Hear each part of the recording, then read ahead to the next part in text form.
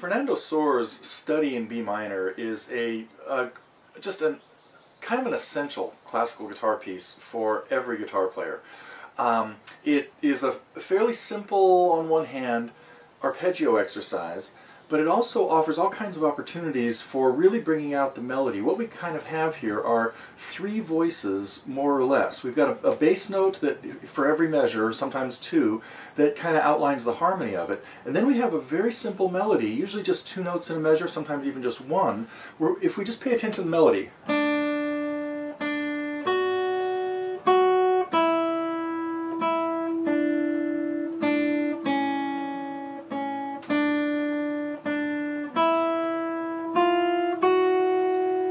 that's what we're trying to hear above everything else. So when we play each of these sections, you need to be aware of the three separate parts independently. We'll be talking about in this measure, here's the melody, here's the bass, and then there are the filler notes that are the notes of the arpeggio that are just in there to fill in the chord. So you really have to be thinking about a lot of things in here. Then we also want to take advantage of tempo changes, slowing down, speeding up, retards, which is slowing down, but and even fermatas. There are spots where I want to rest.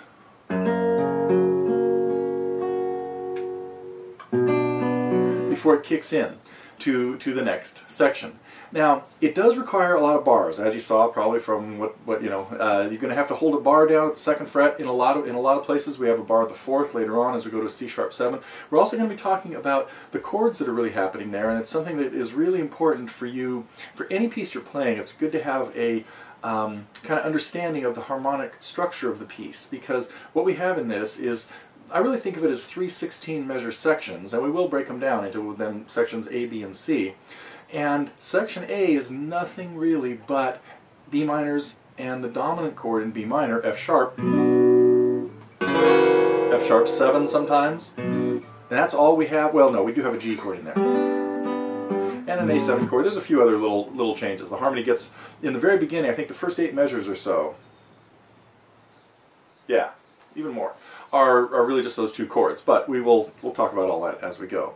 So also Sor tended to do things, didn't use his third finger, his ring finger, very much, but there are spots in here where we're going to want to do that. I tend to do most of the arpeggios here because usually it's back and forth on two strings for a beat or two before it might change to a different pair of strings.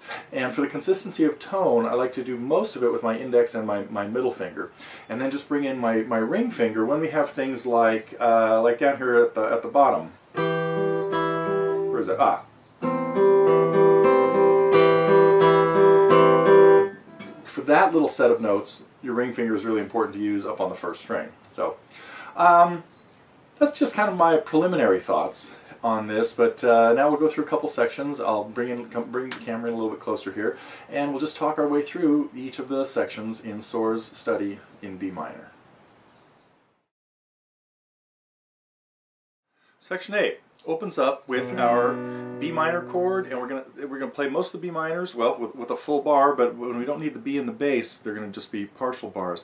Really important thing here, and in many songs, to really bring out the melody notes, we want to separate the bass notes and the melody notes when they happen together on the same beat.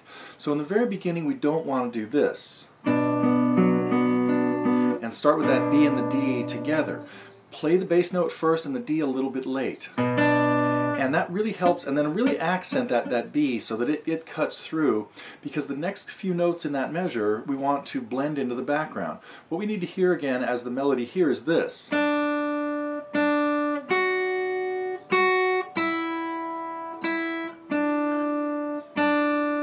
Now we mix in bass notes with that.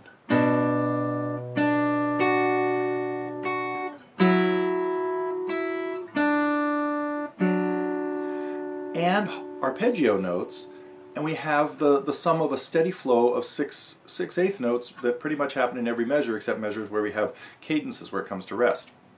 So in this measure, if I just play all of these notes equally,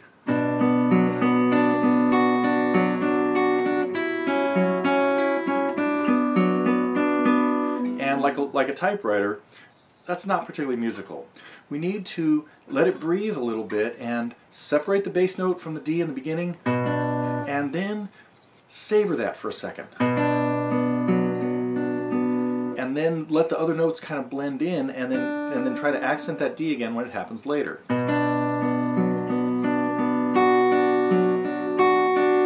And now I switch my right hand, as I mentioned, when that melody note in the second measure goes up to the F sharp, I take my second finger up there.